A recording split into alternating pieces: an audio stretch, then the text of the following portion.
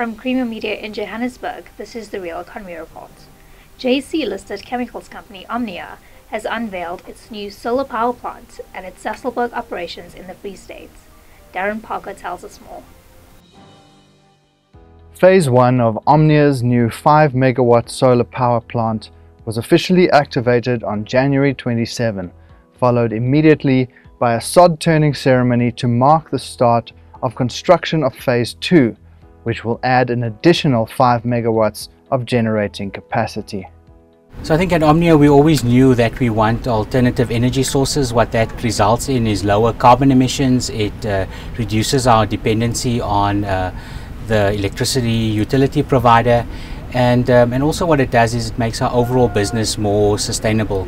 So now that our first phase of the solar farm has been launched, it reduces our dependency on the grid from around about between 25 and 35%, and on good sunny days like we've got in today and in Africa, it actually from an instantaneous perspective can produce as much as 50% of the energy we need. That includes the energy we co-generate from our nitric acid plants, and that produces steam, and that steam we also reuse in our manufacturing processes.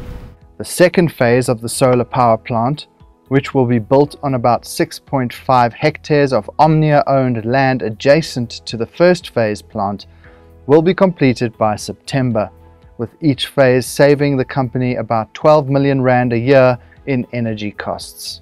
So today we launch a 5 megawatt farm. We've turned the soil on the second farm, which is exactly the same size.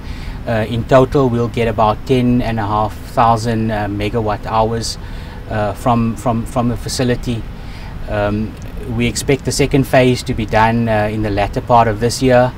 In total we'll probably would have invested close to 150 million in both phases, and we believe that this will provide us sustainability of alternative energy generation for the next 20 to 30 years, which is a great position to be in. Omnia hopes that the solar power project will play a part in helping provide some relief to communities and small businesses facing extended electricity disruptions. There are roughly 10,500 solar panels that are put up. These panels are produce energy not only from the front but also from the back of them.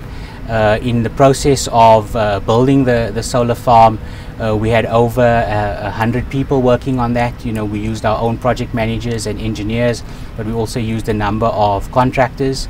We also returned a benefit to the community, so to keep the area clean, to keep the grass cut, we've planted trees, and we've used local community folk to help us with that.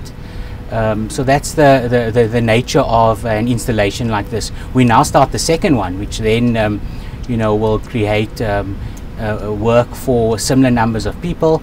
In terms of timeline, it probably takes between 7 and 12 months to build a farm of this nature. We've been very dependent on supply chains, on procuring the panels, procuring the inverters and others, but our team are well underway to do that for the second phase. That's Creamer Media's Real Economy Report. Join us again next week for more news and insights into South Africa's real economy.